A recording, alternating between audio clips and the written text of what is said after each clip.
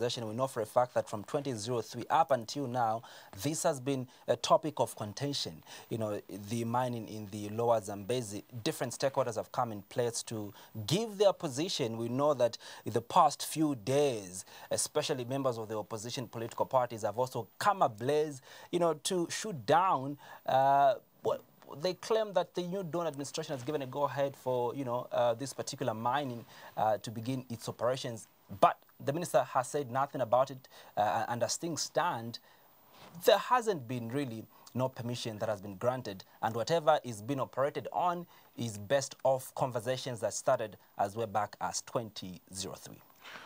Let's start it off then. 2003. What happens in 2003? We'll draw it a little bit back to then.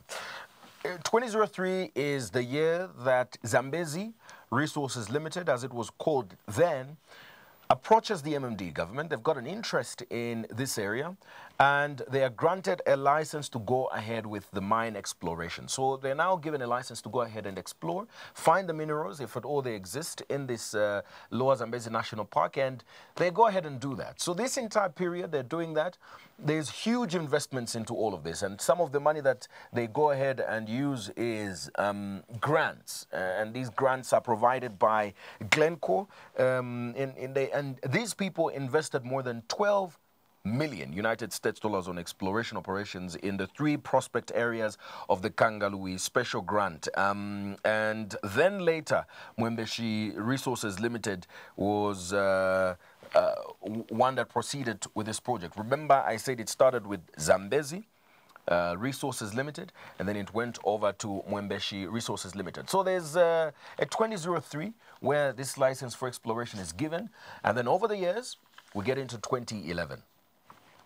2011, this organization gets a license, and they get a license to now begin their mining operations. But they've got a lot of other procedures to follow before they can proceed with this operation. So what do they need to do? They need to have, among other things, and it's not only the environmental and social impact assessment, they need a lot of other aspects for them to be able to get their license into functioning. So they proceed with this, and they present before the Zambia Environmental Management Agency, ZEMA.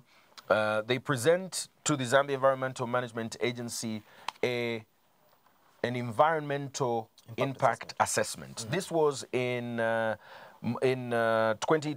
They were awarded their mining license in 2012, and this was because they were going to submit an environmental impact assessment to the Zambia Environmental Management Agency, which they did in September 2012.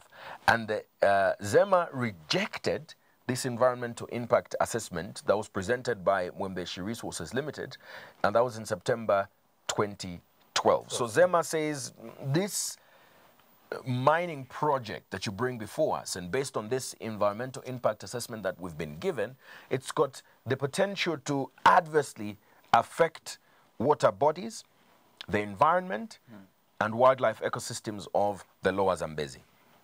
And by virtue of that, it means they cannot begin their mining activity, of course, in that period, because they need that permission from the Zambia Environmental Management Agency, and this environmental impact assessment is very important in that stage. However, a few years down the line, this organization decides to appeal this decision. They appeal this decision that has been brought forward by the Zambia Environmental Management Agency. They go to the minister, who is well within his right to overrule or overturn this decision. And this is based on the Environmental Management Act number 11. So Mwembeshi Resources writes to then Minister of Lands, Natural Resources and Environmental Protection, Harry Kalaba, and this was against, appealing against the ruling that was made by the Zambia Environmental Management Agency. And just as he has the power, the minister, based on the powers given to him in the Environment Management Act of 2011, he does overrule the decisions of the Zambia Environmental Management Agency and goes ahead to approve of this environmental impact assessment that had been rejected by the Zambia Environmental Management Agency.